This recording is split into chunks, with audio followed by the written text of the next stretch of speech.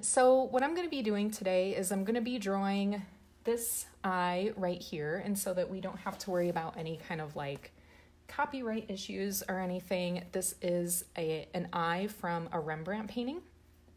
So I just thought it had really nice lighting and it had examples of what I'm going to be going over.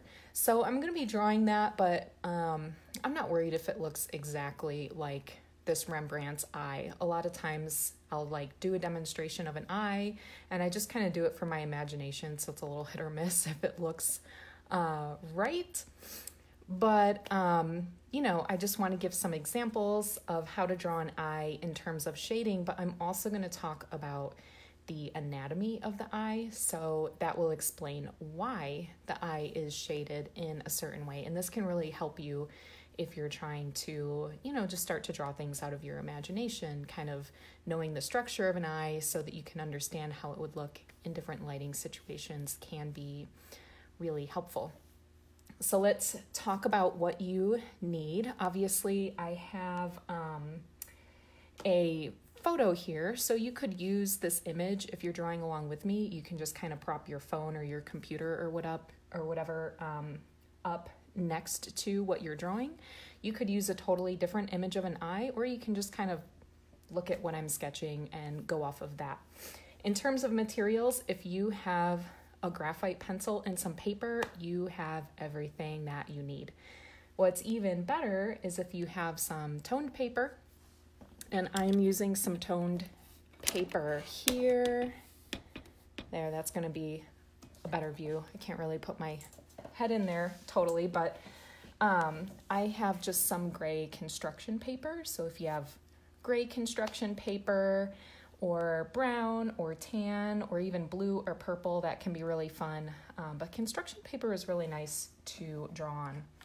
And then all I'm going to be using today is some charcoal pencils and some white charcoal, that one there.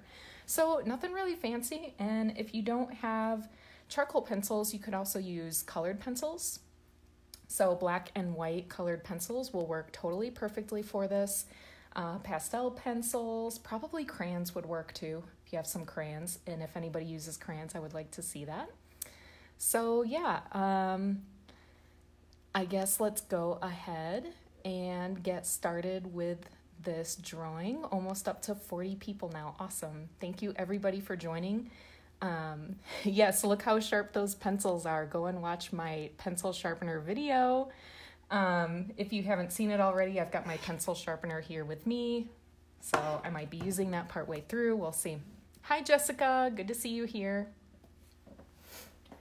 All right, so to start, I'm going to do what I always tell my students totally not to do, and I'm just going to sketch approximately the top shape of the eyelid. Okay, now I always tell my students not to do that. I always first have them do like a block in for all the shadow shapes on the outside, and I do for the most part think that's the right way to go, but I want to talk about some anatomy today. So I'm just going to start off with that. And can you guys hear me okay? Let me know that you can hear me okay. Then more shock and awe for anybody who's actually taken classes with me. I'm going to draw an approximate iris shape. And I'm just going to kind of leave it at that. I'm assuming that I'm going to move that around a little bit. But I want to talk about the structure of the eye and a little bit of the shading as I go along. Hi, Roxy. Nice to meet you. Is that from Palmyra, New York, or Palmyra somewhere else? Okay, so I want to talk about the iris a little bit. The iris, I'm going to draw an eyeball over here. And I'm going to draw kind of a sideways view. And then let me see if I feel like you guys can see that. You can see that okay, right?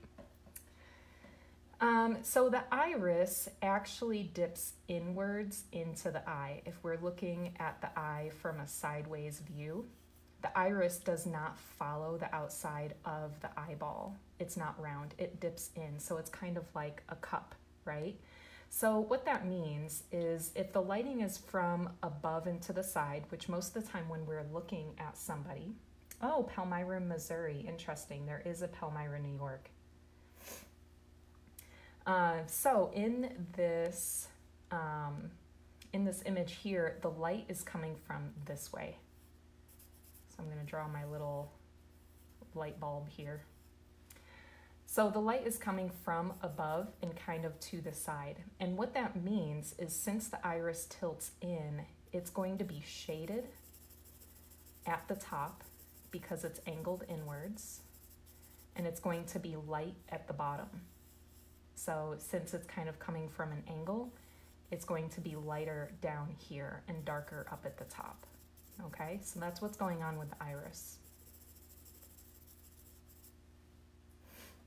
Now also, because we have an eyelid here, the eyelid has a depth to it, and it's casting a shadow onto the eyeball. So we need to get that shadow in there.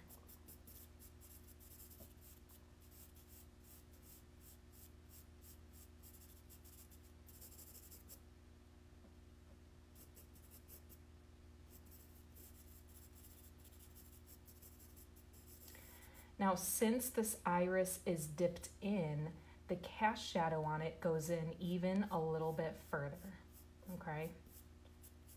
So it's kind of like this. I'm gonna look and I'm gonna see if that shows up. Yeah, it shows up, all right. So the distance from the eyelid to the iris is greater because if the eyelid is out here, see there's more space from there to there than on the white of the eyeball. If that makes sense, let me know in the comments so that I can know that what I'm saying is coming through. All right, cool. Now the other thing that's happening in here, in the iris, is there's a cornea. So the cornea pushes outwards more than this sphere as the iris dips inwards. So that's making even more distance here because that cornea is pushing out the eyelid. And I like to explain that's why we know where somebody is looking, like if their eyes are moving when they're asleep, because that cornea pushes out and we can see that moving around. So that's also one of the reasons that there's a different sort of curve in this part of the eyelid there. So what that means is that if the light is coming from above, you've got shadow here on this part of the iris, light here on that part of the iris, and then a highlight over the darkest part of the iris. So I'm going to start that highlight that's right in there. Just kind of sort of make a guess as to where it is. And this can all be adjusted later. I always say don't get married to these early marks.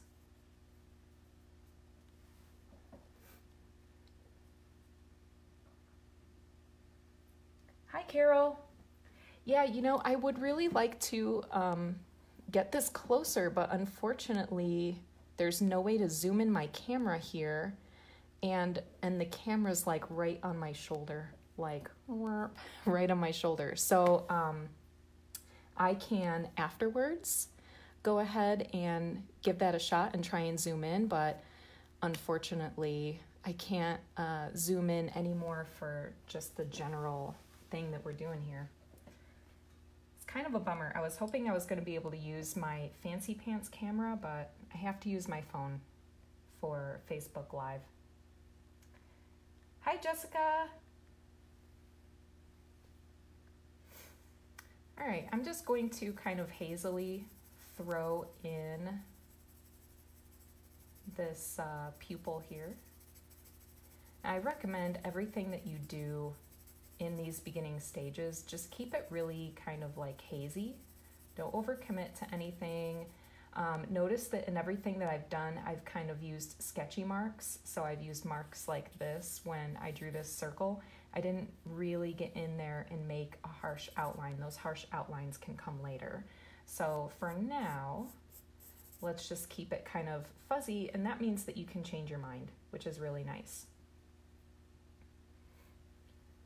All right, So let's start to move outwards now. We can come back to more information in the iris and pupil and the highlight and everything later. But something that we sometimes forget is that this whole thing is round, like the whole eyeball is round. And often we want to keep the whites of the eyes really crisp and white when really there's a lot of shadow. So if you look in this image, all these values are actually pretty dark, including some of the shading up here. And that's just because the whole eyeball itself is round. So let's go ahead and make some shading on this side. And as I'm doing that, I'm going to shade the iris overall a little bit darker too, just to make kind of like some room for that white of the eye to get darker.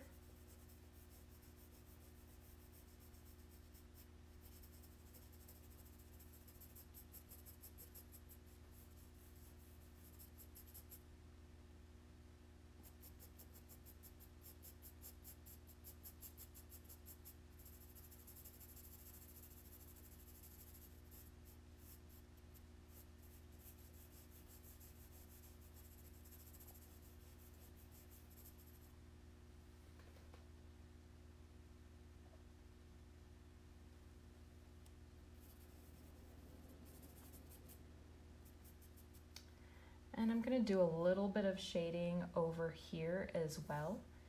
So instead of trying to outline this bottom edge of the eyelid, which I can basically guarantee you if I draw a curved line down there, I'm going to get it wrong. It's not going to be totally right. So instead, I'm going to kind of like creep up on all the edges. I'm going to just do a little bit of shading here. That way, if it's not totally in the right spot, it's really easy to adjust later.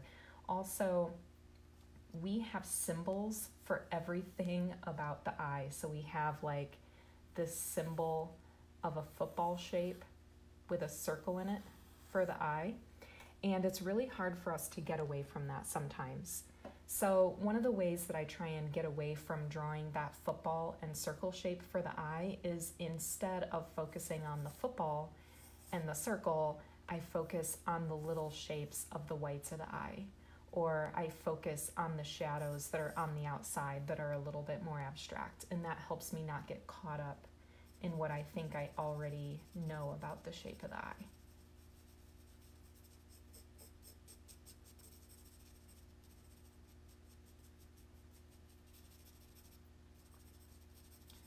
And then even though there is a tear duct in there that I could go and start to define, I'm going to shift my focus because it's a pretty small thing right here. It's smaller than the iris, it's smaller than the whites of the eye, and it's smaller than the eyelids and this little crevice that occurs before you get to the brow and the bridge of the nose.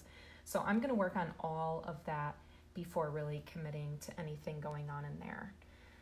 So as I come up here, I'm just going to kind of look at the space from this darkest spot to this crease.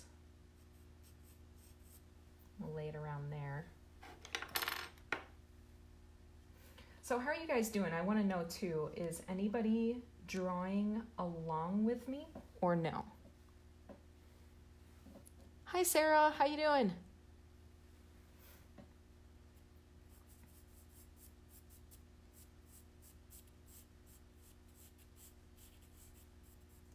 So I looked at this distance and now I'm trying to estimate about how far from this edge of the eye to that outside crease in the eye there.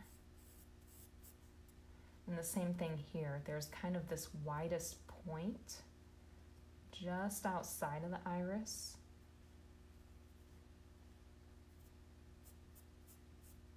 I'm going to estimate something like that before it turns back downwards.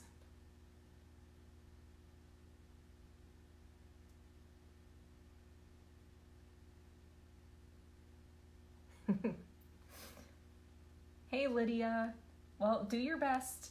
It'll be replayed, and I think that you can rewind too if I'm going a little fast. If I'm going fast, let me know. I get excited sometimes. Helen, I'm sure it's drawing. Thank you for joining. Jessica, if you want to know about my sharpener, because these pencil points are really super long, go and look on my page, Lacey Lewis or Lacey Lewis School of Realist Art, because I just posted a review of the sharpener that I'm using. It's an AFMAT sharpener. Hi Laura, good to see you. Hey Julia, awesome. I'm glad that you're drawing along. And Stephanie, awesome. Oh my gosh, Sarah, your first drawing class ever. That's crazy. Natalie, you'll get there, I'm sure. Don't worry about it. Well, this is exciting. I'm glad to hear so many of you are drawing along with me. That's so much fun. And definitely I want to find somewhere that we can all put our drawings together, because I would love to see them afterwards. All right, so I notice over here, this side is closer, right? And I don't think my curve on this is totally right, but it'll get there. We don't need everything to be perfect right from the beginning. We don't even need everything to be perfect at the end to tell the truth. So, okay. I can see that this lid is not quite the same, but it's okay. It's a good first estimate, I think. I'm gonna kind of look at the distance from here to here, because I think my kind of preliminary tear duct shape will need to be a little bit shorter, and that'll bring kind of the edge of this light on that skin that wraps around the tear duct out there. All right. Something like that.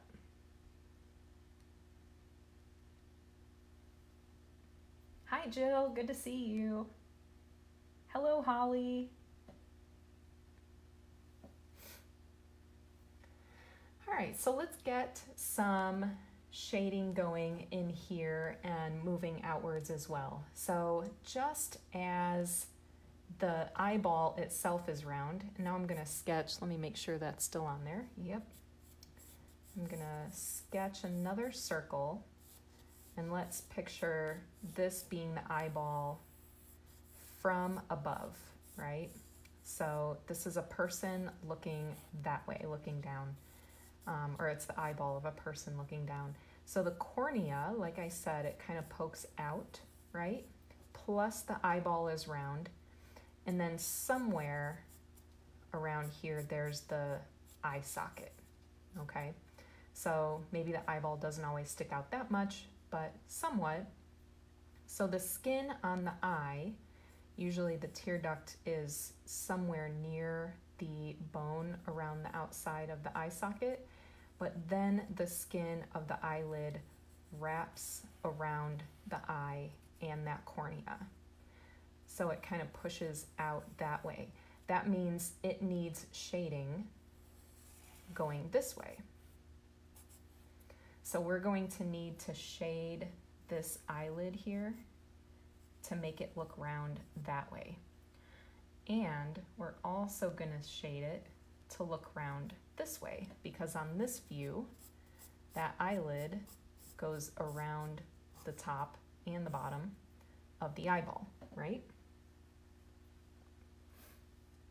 Oh my God, Jill, I want to see the crayon. That's going to be great. All right, so once again, the light is coming from up here, which means that this section of the eyelid gets more light, and this section especially gets less light, okay? So somewhere around here, there's a terminator, and I want you to notice, it is unfortunate that I can't zoom in, but hopefully you'll be able to see this. Actually, I'll draw it with the white. There is a terminator edge, and the terminator is just the edge of the shadow, where the shadow begins and the light ends. It's kind of like this, okay? And the reason that it's curved like that is because there's a thickness to this skin, and it's curving around the eyeball. So rather than having a super straight up and down terminator edge on this, we want it to kind of come out and then go in this way in order to show that shape of the eyelid. So So I'm going to make it darker in here in the crease, but I'm not necessarily trying to make a clean line because it really isn't a clean line. And then I'm just kind of putting a coating of shading there. Maybe it would have been nice if I didn't outline that so heavily there, so I'm just going to wipe at it some, but it'll be fine. I say that a lot. It'll be fine. I'm going to drag a little bit of the shading out. Kind of create a halftone here.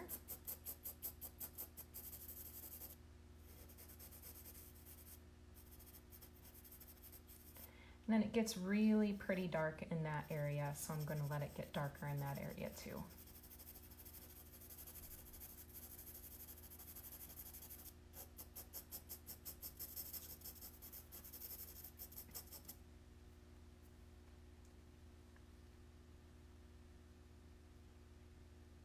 Hey Natalie, yes, if you don't have white charcoal or a gel pen, you could use an eraser. Some materials erase better than others.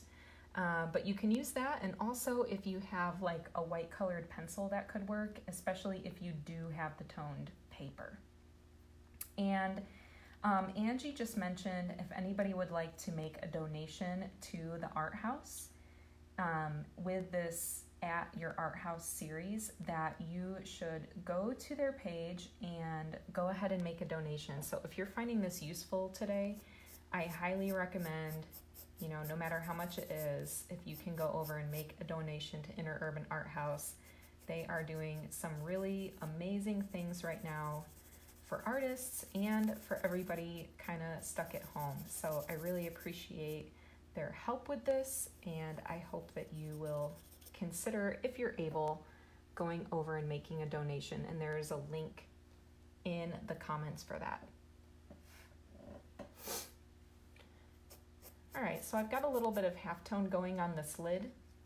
And if you notice, there's a little bit of kind of a halftone or a shadow continuing along the edge of the eyelid, because our eyelids do have a thickness. They're not really like a thin sheet of paper that goes over the eye. They stand out in front of the eye.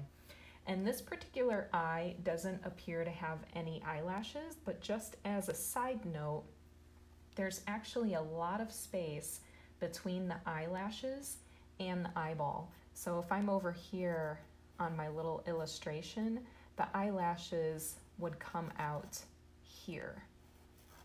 So there's all this space in between. And if you're a makeup person, this is called the waterline. I don't know if it's called the waterline anywhere outside of makeup, but it's kind of like that little wet part of your eye before like the regular face skin begins. So that's on both the bottom and the top. We just often don't see it on the top because the eyelashes on the top go down before they go up.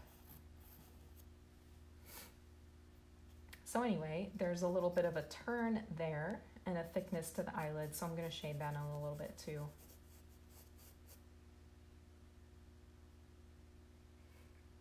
Brooke, let me know how the white colored pencil works out for you. I found that often the paper really makes a difference. I've tried colored pencils on the Canson Mi Tiente's paper and it works really nice, but if the paper is too smooth, sometimes it just doesn't pick up the colored pencil quite enough. And now that I've got that in, I'm just going to put a tiny little bit of shading in here.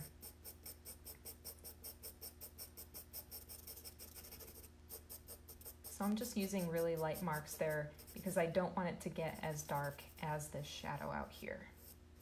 And I know I have not yet, except for that highlight, I haven't come in with the white yet, but we will.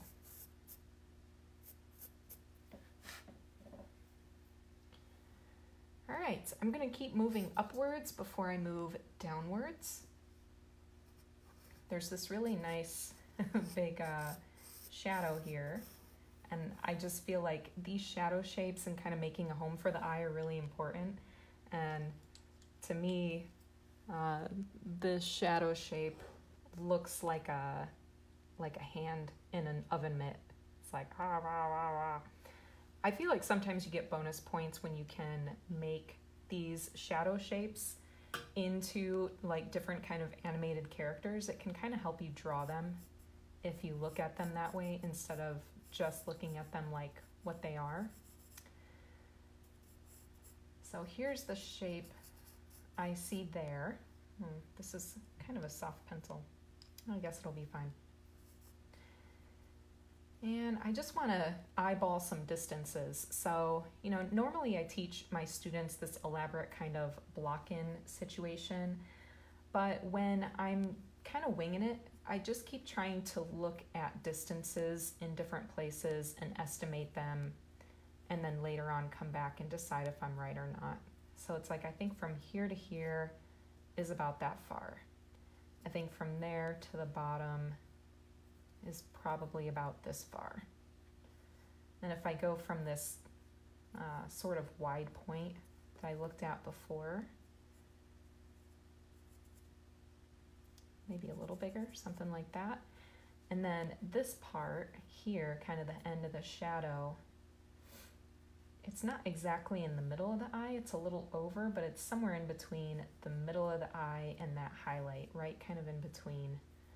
So if I go here and then up, it'll be there, but maybe a little lower. So that's kind of how I try and work these things out in my head, but I keep it pretty fuzzy because I'm going to change my mind. I always change my mind. Some people call it mistakes. I just call it changing my mind. Nothing is a mistake when you allow yourself to change your mind.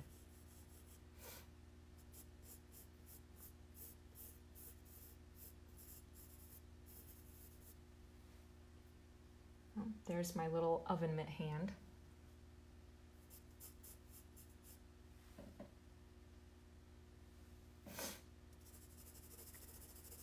So now I'm just going to fill that in because it's a big shadow shape.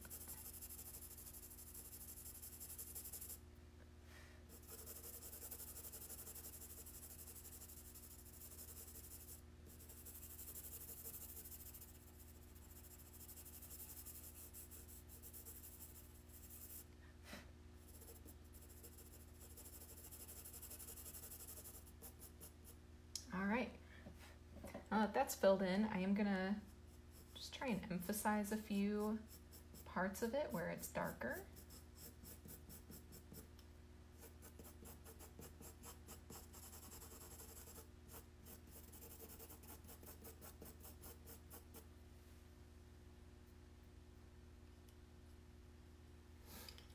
And now I'm going to just sort of drag out a little bit of the halftone. That way it stops looking totally like an oven mitt hand and can start to look a little bit more like an eye socket.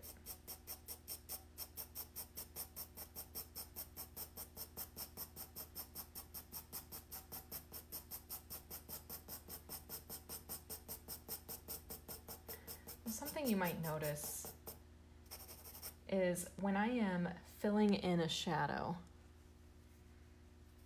so if I've got a shape like this that I'm trying to fill in with shadow, I make my marks back and forth. So I keep the pencil in contact with the paper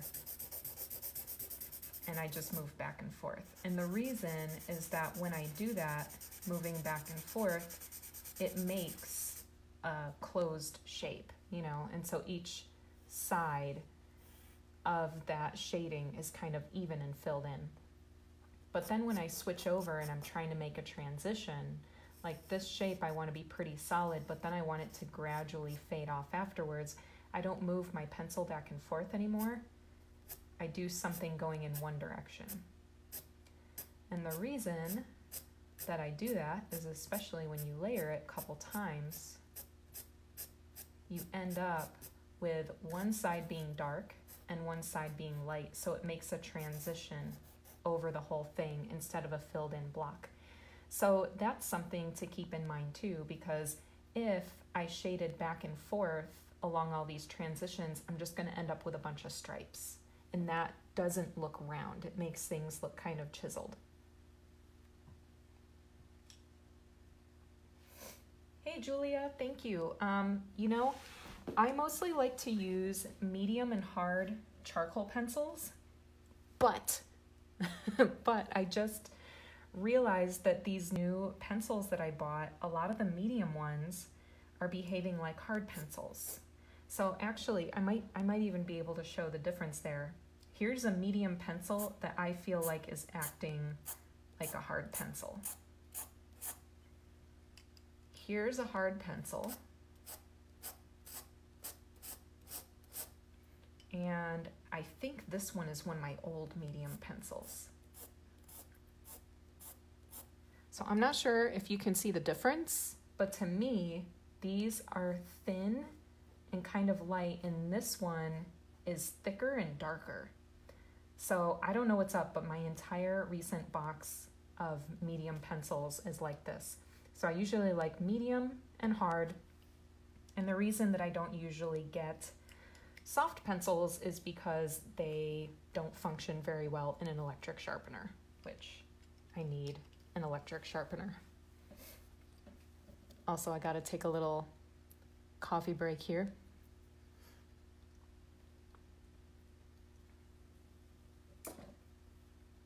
Julia, according to this on the charcoal pencils, the medium is 2B.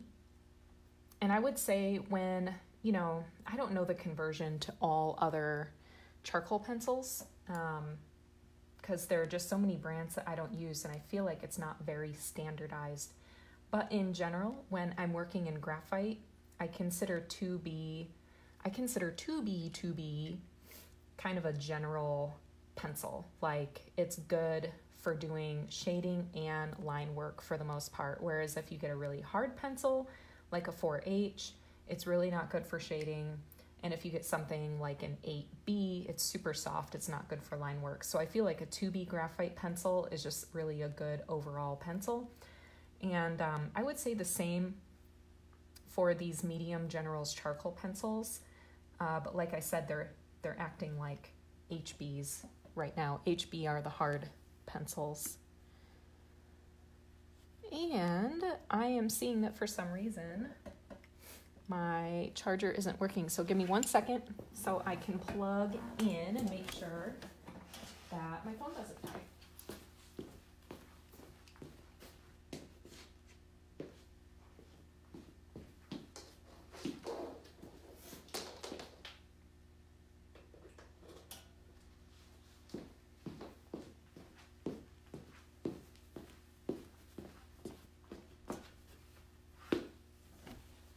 It is always helpful if you plug in your extension cord. All right, good, I'm charging. Did I mention I dropped my pencils?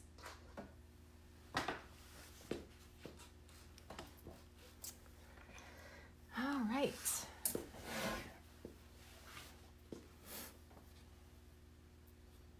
How's everybody doing out there?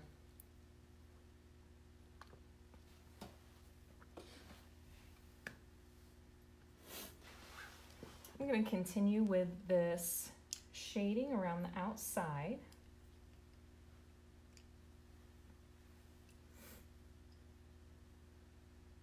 And I'm going to start to get this bit of shading, and then I'm going to circle around down this way and down this way as well. So I'm going to circle all the way through before I really get into any detail in here in the eye. I want to make sure that the home for my eye and everything is set.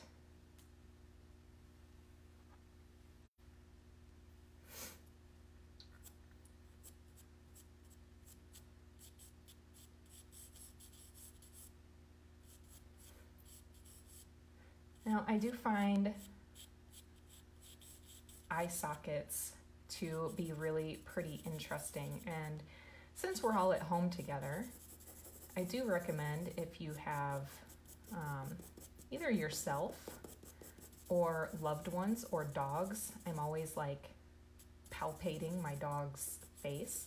It can actually be really nice to touch the outside of your own or somebody else's eye socket so that you can really feel where the bone on the eye socket ends.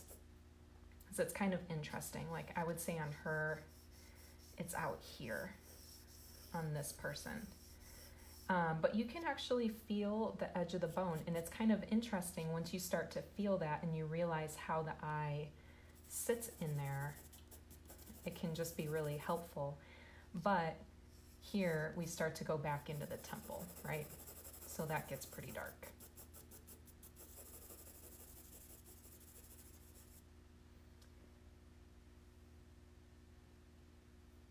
Brooke, that's good to hear. Awesome. All right, let's come back out to this outside corner in the eye, okay? I'm gonna switch back to this hard medium pencil. So I'm just trying to refine the outside corner of this eye so that we can start to get this shading under here, underneath the bottom eyelid. So I'm thinking that has this kind of a shape. And it kind of also connects to this outside of the eyelid here.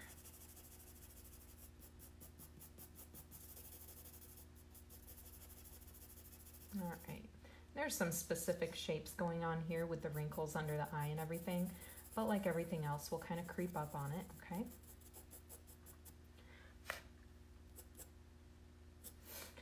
So now what I'm gonna do is just lightly make marks to come around underneath the eye and start to sort of like hint at those wrinkles and that shading under there, but you know, again, just kind of keep it hazy.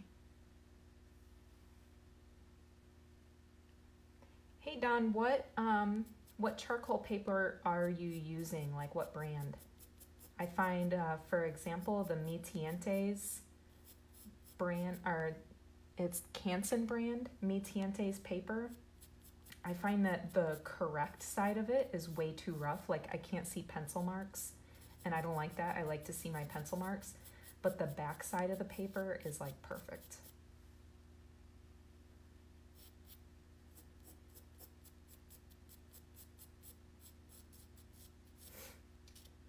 This other bit here that's a bit lower, I want to kind of map out a little bit first.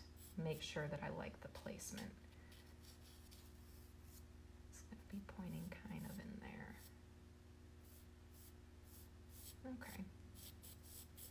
Again, I'm just going to shade that really kind of gently, like just a little bit. Oh yeah, if it's the Canson Mi Tientes, they might make another paper that's, there's some paper that's texture on both sides and it's annoying, but they make one, the Mi Tientes, it's like relatively smooth on the back side. That sounds weird. Okay, I'm going to pull out some of this shading here, and then I think we're gonna start to get to some fun stuff with white highlights and some details. Again, I'm doing those marks going in one direction here so that I'm kind of making a transition. And you can see in the reference that there's a darker area down here because there's a nostril that's going to happen, but I'm not going to include that here in my drawing. I'm just going to let it sort of fade off. One of these, I should do a discussion of mark directions. I think that would be fun. But I am making marks going in various directions here. I'll leave it at that for now.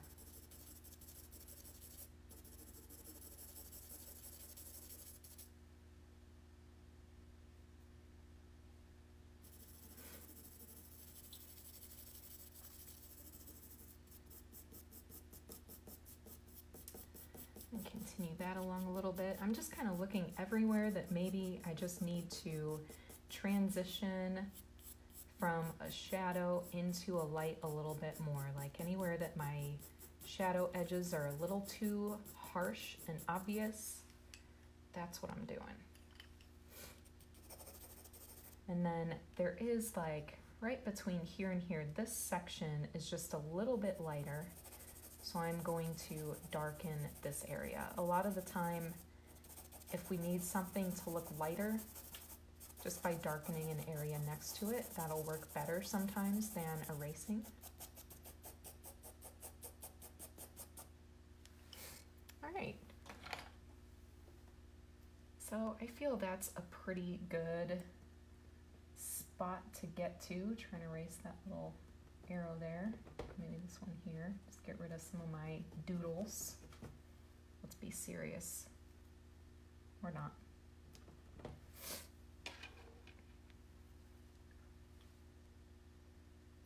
Oh, Brittany, that's interesting. Charcoal powder. Well, I guess it depends on how you would be applying the charcoal powder. I haven't worked with it too much myself, but I imagine you can just do different directions if you're using something to apply it. But otherwise, just try and, you know, you want a smooth transition in some areas, and then in some areas, like at the terminator, you want it to be clear. So, sorry, I feel like I'm not totally answering your question just because I'm not too experienced with charcoal powder, but if you can post your work somewhere too, that might help, and then I might be able to give some suggestions based off of that. I think we'll find somewhere on the Inner Urban Art House page or the Lacey Lewis page, something where we can kind of share some of that work. So let's come back into the iris here, right, where we started. So I think my iris that I started off with is a bit too long. So I'm going to redefine that. So that's a lovely part. If you leave things a bit fuzzy, you can always come back and adjust it. And since I left it fuzzy, I don't necessarily need to erase there because I can put some white charcoal over the top if I want. Now, if you're working on white paper, you'll probably have to erase, but if you made your marks really light, shouldn't be too much of a problem. And keep it a little darker at the outside of the iris. And like I said earlier, because of that dip in of the iris and because of the eyelid casting a shadow into the iris, I'm going to make it really, really dark up here at the top.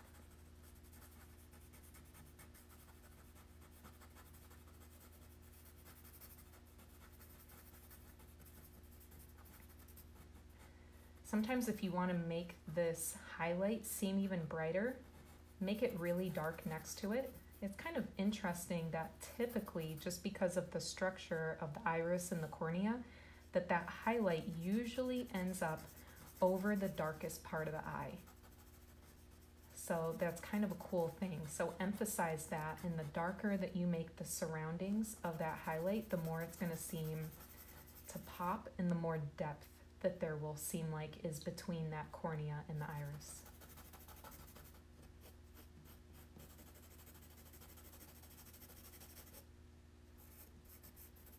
So there, I kind of like that really, really dark like that.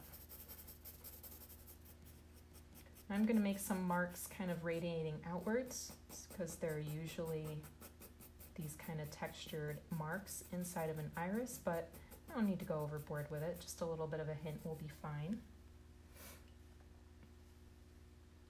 Oh, interesting, a paintbrush. Yeah, go ahead and, you know, especially if you can post it online. The nice thing about when you post things online is everybody can like get some inspiration. So this is for Brittany. If you can post it online, that way everybody can see the feedback and everybody can benefit from it. That would be great. But I don't remember what I was thinking now. But yeah, a paintbrush would be interesting, and definitely you can do some similar things with the mark using a paintbrush. Thanks, Dawn. I'll see you later. Thanks for joining.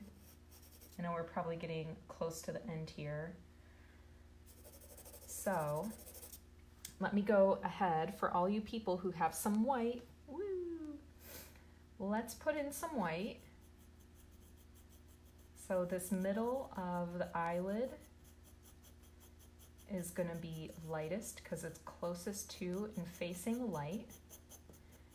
And again, I'm making these marks going in one direction because I do want the middle part to be the lightest, and then I want it to kind of fade outwards from there. I'm going to restate just this part of the highlight. I find if you just make the highlight simply like a dot or something, right? Or just a hard edge all the way around, it just looks kind of fake. So I like having it brighter on one side and duller and a little faded on the other side.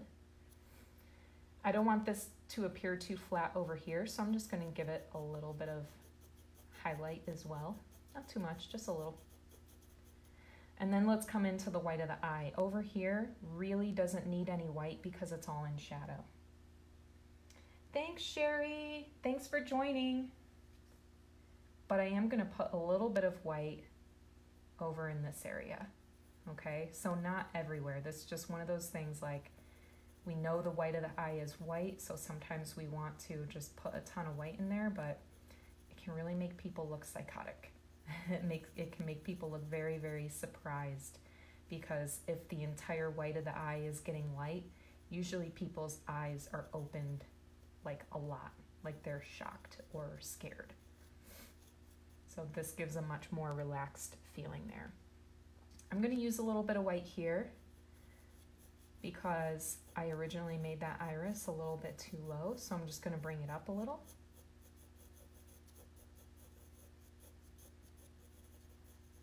So that's kind of a nice deal. You can use it not only for highlights, but to cover up your errors, right?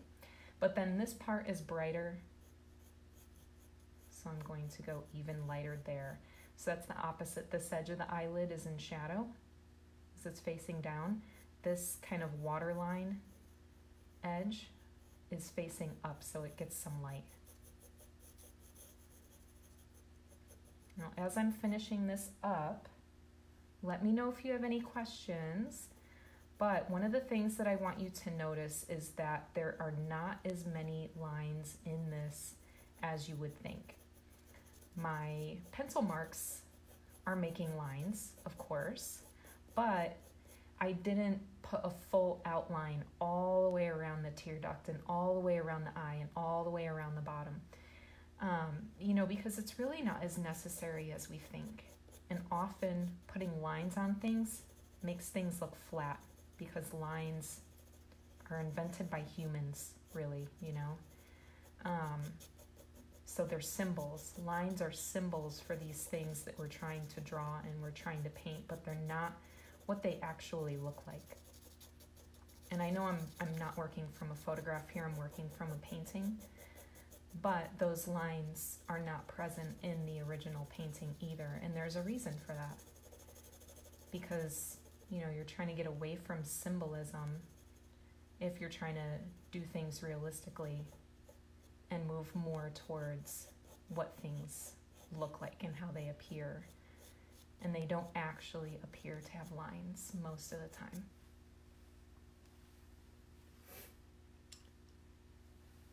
All right, you guys, what do you think? It's not exactly the same. I can see that my shape over here is a little bit different. You know, if I want to get this totally right, I'm gonna maybe have to work on it some more, but it looks like an eye, right?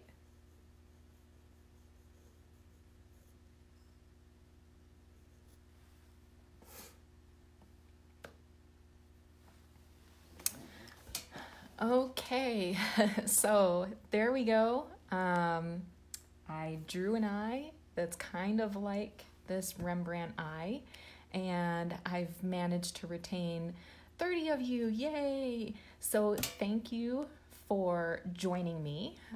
This is going to be recorded and it's going to be posted if you want to watch it again later or share it with your friends.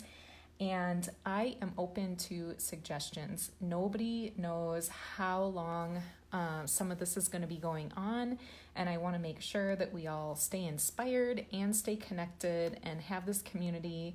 And I really want to thank Interurban Art House for working with me on this. It is just really an awesome thing for our entire community to have them in person and just all this programming that they're putting on virtually here. So check them out if you haven't seen all their programming. And I'm going to be here next week, same time, 5 p.m. Next week, we're going to be going over how to draw hands, how I approach drawing hands. It'll be pretty similar, just basic materials. I think the week after that, we're going to come back to the face and do noses because that's been requested. But yeah, I hope you enjoyed it, and please post your work online and let me see what you did. Thank you.